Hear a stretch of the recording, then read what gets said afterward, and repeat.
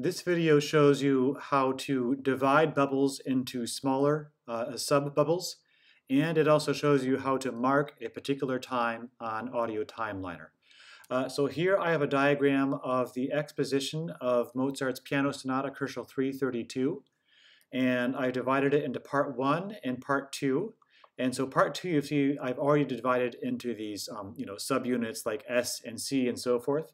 Suppose I want to do the same thing for part 1 and divide it into the primary theme and transition. So let me show you how to do that. The first thing I'm going to do is I clicked on part 1 and I'm going to press this play button to start playing it. And then when I hear the beginning of the transition, I'm going to click on this add button right here, and that will create a new bubble and basically divide this bubble in half. So you can click on this add button, or you can also just press the return key. Let me show you how this works.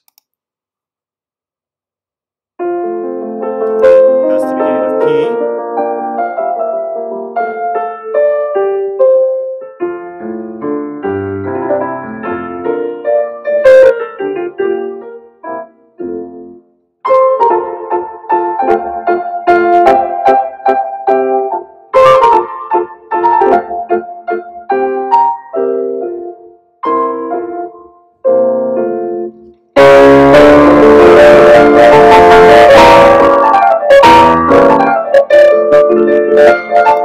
Okay, and that was the beginning of the transition.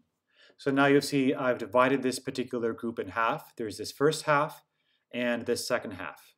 And now let's suppose I made a mistake and I was a little bit slow, and I really think the transition happens a little bit earlier than what I clicked. So if you click on this second bubble here, if you go to where the boundary is, you'll see that this my mouse changes into these two little lines. If I click, I can actually move the boundary a little bit this way or that way if I want to make adjustments. So let's say I think it begins a little bit earlier. Let's try that. So I'm going to click on this second bubble and press play. I'm still missed some of it, so let's move it back.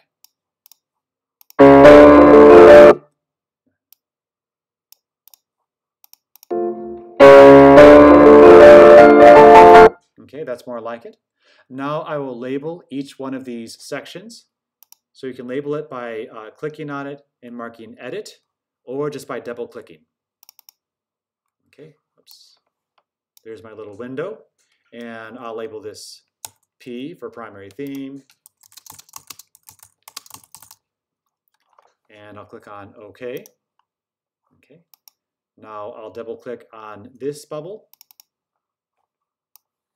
Here's my window. I'll label that TR, and I can add some annotations. It's marked by energy gain. Click on OK. And when you're editing these bubbles, one thing that you can do is you can just go from bubble to bubble by clicking on the left and right, like that. And when you're in sort of a section that has multiple levels, you can also go a level up and down, like that. Okay, so I've divided this into the primary theme and transition. Now suppose I want to group these two areas together into a larger part 1. What I'll do is I'll click on the first one, I'll hold down the shift key and click on the second one, and now I've selected both of them, and I'll go down here to where it says group, and I will click on that. And that gives me a larger group that encompasses both of those sections. So you can take smaller groups and group them together into a larger group.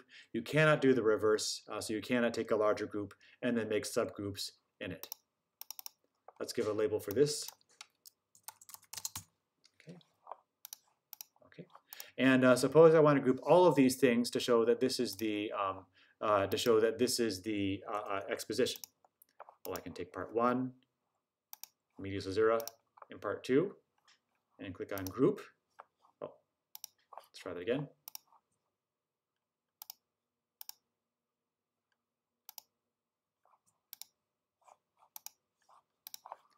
I'll do this. Okay, you can also use your mouse to select, and it was giving me a little bit of grief before. I'll click on group, and I'll call this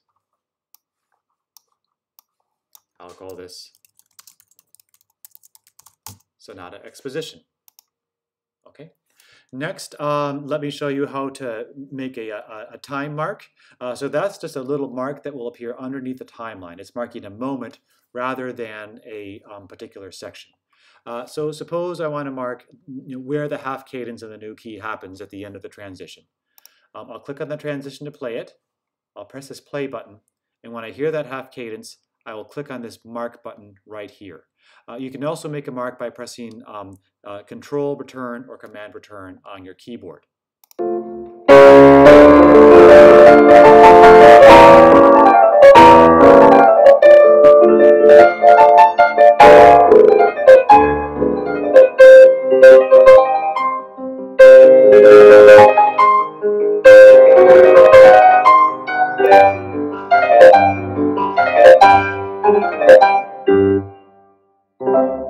Okay, so I've marked where that cadence occurs. You'll notice that when I put the mouse over it, it turns into a hand, and so you can use that to drag this back and forth, just like with the boundaries we did before.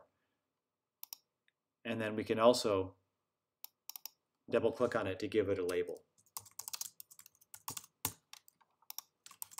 And I can make, comments.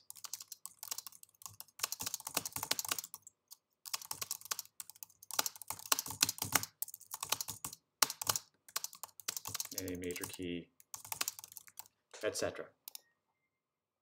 Apply. Okay. So that is how you make extra bubbles and mark particular events in an audio timeline. That should be everything you need to know for this Schoenberg. Have fun and have a great weekend.